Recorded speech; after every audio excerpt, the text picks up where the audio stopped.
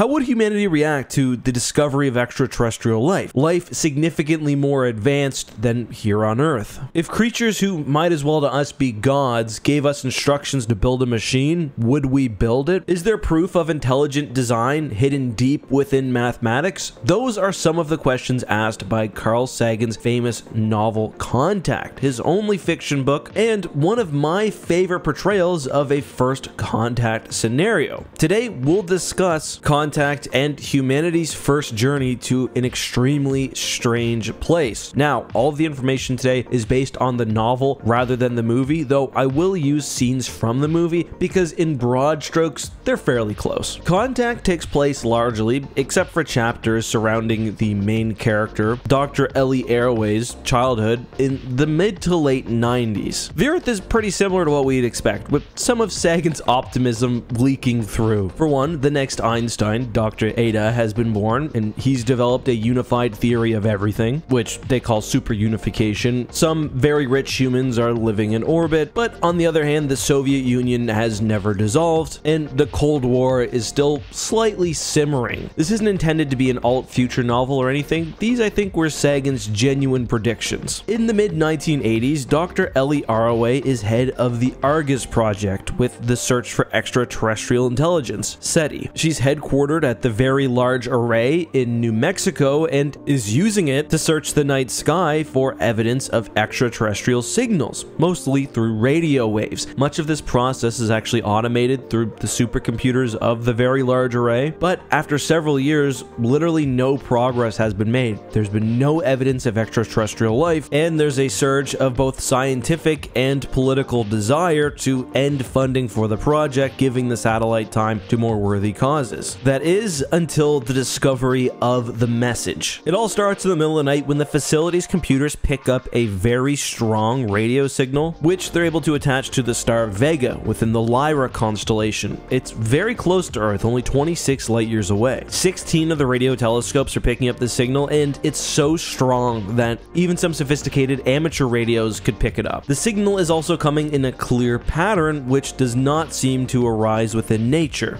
On the other hand, at only a few 100 million years old, Vega is a very young star, and the planets are not yet fully formed, making the development of intelligent life in the system most likely impossible. There's also a debris field. However, when all military, commercial, scientific, or just generally Earth-based origins of the signal are excluded, the scientists theorize that it could simply be a message relay or a space station in the Vegan system. However, the truly startling revelation comes when the binary within the signal is converted to base 10, and it's revealed that the Vegan broadcast contains prime numbers. A prime number is an integer which can only be divided by itself and 1, and Vega is broadcasting them in order: 2, 3, 5, 7, 11. It goes on seemingly forever, meaning it's very unlikely to be as a result of some natural astrophysical process. Because the telescope array is about to lose sight on Vega in the sky, Dr. Arroway and the SETI crew immediately begin contacting observatories and radio installations across the globe to establish constant monitoring of the star. News of the signal slowly leaks out to the public, but as the astronomers, physicists, and the White House are preparing an official response, it's discovered that there's more information hidden in the message than at first glance. Embedded within the signal's polarization modulation is three-dimensional information and also audio. It turns out to be a broadcast of Hitler at the 1936 Olympics. Obviously, the discovery of Hitler contained in the alien message is quite alarming, although there's a rational explanation. Hitler's speech was the first television signals powerful enough to leave Earth and actually be detected by a receiver in space. The Vegans receive the message, they amplify it, they clean it up, and they sent it back to Earth in what seems to be, as with the prime numbers, a wink and a nod at humanity. So the German signal leaves Earth at the speed of light, it travels 26 light years to Vega, the Vegans sit on the signal for a few years, then they send it back to Earth hugely amplified, indicating as well that they are extremely technologically advanced. There are other indications of the Vegan technological advancement. For one, it seems more and more clear that this is a space-based signal, and they've also simplified the entire process for humanity by removing the Doppler effect and more. However, as time goes on, more and more to the message is discovered. When talking to the president, Dr. Arroway likens it to a palimpsest, which was basically a piece of parchment that was written over again and again. There's the prime numbers, then underneath the prime numbers, there's the Hitler transmission. Underneath that, however, is an absolutely massive amount of data. The Vegans are sending pages and pages of something as labeled in binary arithmetic. Tens of thousands of pages. Although trepidatious about what may be sent, the governments of the earth create a coalition to collect everything. No single nation is able, because of the limitations of geography on a sphere, to capture all the data itself. The planet is spinning, no country has a powerful enough telescope in space, no single nation has telescopes across the globe, so the Soviets, the Americans, and many other countries start recording the message. No one's sure of whether it will actually repeat or how long the cycle will be, so there's extreme redundancy taken so that nothing is missed. The Soviets even have special ships in the ocean ensuring complete coverage. The problem is, upon receipt, the data is unintelligible. There's no way for humans to discover it. However, there's hope that when the message loops, a primer will be discovered. Basically, a cipher to understand what the aliens are sending. Slow progress is made through cryptographic methods, including those supplied by the NSA, but it seems unlikely that the signal will be fully decoded without help from the Vegans. As this is happening, the populace of Earth is coming to grips with the fact that they're not alone in the universe. New religions, including doomsday cults, have sprung up, which aligns with the upcoming end of the 20th century. Religious fervor is at an all-time high, and there are many who want to embrace the message, but many too who want all radio telescopes to be turned off. As more and more of the message comes in, it seems clear that the Vegans are giving instructions on how to build a machine. This increases tensions even within the scientific and political leaders of the nations of Earth. Some suspect that the Vegans are sending instructions on how to build a bomb so that humanity will be destroyed. Others believe that it will open a teleporter so the Vegan armies can march onto Earth, but the desire for progress continues, and this is most likely due to the fact that even if they ignore Vega in the signal, the star is only 26 years away. If the Vegans wish to destroy humanity, they can do so. Eventually, it's nearly certain the Vegans are sending instructions on how to build a dodecahedron-shaped vehicle of some sort with room for 5 human passengers. Later, the message repeats, however, still with no primer. However, with the help of S.R. Haddon, a tech pioneer who developed several signal-based technologies, including one which made television ads and television networks obsolete, a fourth and final level of the palimpsest is discovered, the primer. Through this new information, humanity is able to translate the instructions within the signal. The Machine Consortium, which is humanity's joint effort to discuss and make decisions about the signal, decides to start construction. Creation of the machine requires much of the Earth's economic output. Entire new industries and cities are created. There are numerous advancements in material sciences, and both the Americans and Soviet Union are attempting to create the machine first. It's not like the space race though, per se. Whichever machine is built first, there will be a Soviet and American crew. This is a cooperative effort, and I think that's part of the genius of the signal being sent across the planet. It ensured that no single superpower could do everything. The Earth had to cooperate. 5 crew members are selected, I'll come back to that in a second, and as the American machine nears completion, the world is overcome by a sense of unity. Nuclear disarmament has continued, the number of hostile actions between nations is ever diminishing, and a sense of shared humanity has developed across the world in expectation of this greater adventure and joining the galactic community. Unfortunately, the American machine is destroyed during a terror attack, which also kills David Drumlin, one of the American passengers and former PhD supervisor of Ellie Arroway. Unfortunately, largely due to issues in Soviet organic chemistry, the second machine is also way off track and seems to perhaps be outside possible completion. When all seems lost, the billionaire S.R. Haddon, who has received many construction and technological contracts related to the machine, reveals that he has secretly been building a third copy in Japan. Ellie is given one of the seats, as are 4 international scientists scientists, including the new Einstein, Dr. Ada, and one of Ellie's Russian contemporaries, Sergei Lunacharsky. By the way, Sergei's got to be one of my favorite characters in the novel. You go in with certain expectations of what the Soviets will be like, what their relationship with the American scientists will be like, but again, probably some of Sagan's optimism leaking through. Sergei completely flips that on his head, and I love the character. Anyway,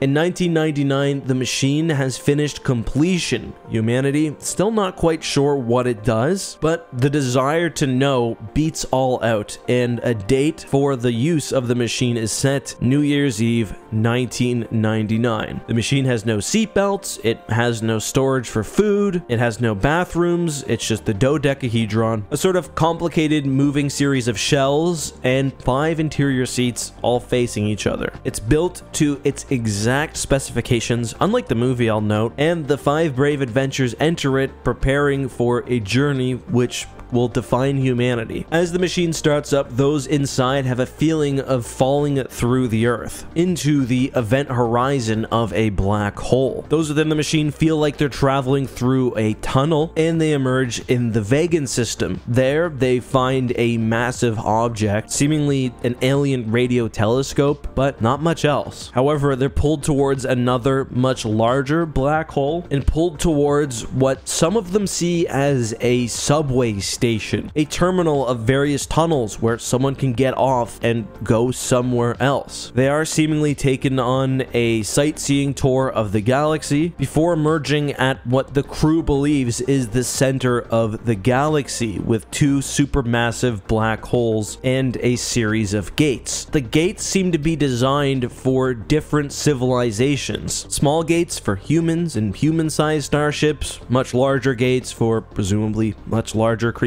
What's staggering is the diversity indoors and the sheer number, indicating that humanity is in truth just a small part of a much, much larger galactic community. The dodecahedron eventually lands on a strange and alien beach, a beach which almost seems like paradise to the crew. They lounge on it for a day, they enjoy the water, they eat crabs and coconuts, they go for a swim, and they go to sleep. In the morning, a strange door is discovered. It sits in space, but only exists from one side. Slowly, each member of the expedition goes through the door, with the exception of Dr. Arroway, who feels extreme unease. She stays on the beach for the rest of the day before being approached by her long dead and much loved father. It is, of course, not actually her father, but it's a perfect recreation of him, and it's revealed that it's an avatar through which the beings are using to communicate with Ellie. The beings seem benevolent, but they have raided her dreams and the dreams of her companions to understand humanity. There was the belief among many on the crew that they were traveling to the station for some sort of test which could allow humanity to enter the greater galactic scene, but instead the beings took everything they needed in an instant. Much about the true nature of the universe is revealed to Ellie in these moments. The beings are not only advanced, but far more advanced than the scientists on Earth had projected. For one, they're not there to lift humanity per se into the next stage of being. They're self-described census takers. They've done this for many civilizations. They're not sheriffs gunning down the ones that pose a real threat to other life, because usually those civilizations are self-destructive anyway. They're, however, giving humanity a little nudge, not only through the technologies just learned through the creation of the craft, but also in the unifying nature of receiving the message, coming together as a species to decipher it and create the machine. However, there are some even more incredible revelations. For one, Ellie learns that Cygnus A, an extremely strong radio source outside the galaxy, is actually a creation of several species, not only in the Milky Way galaxy,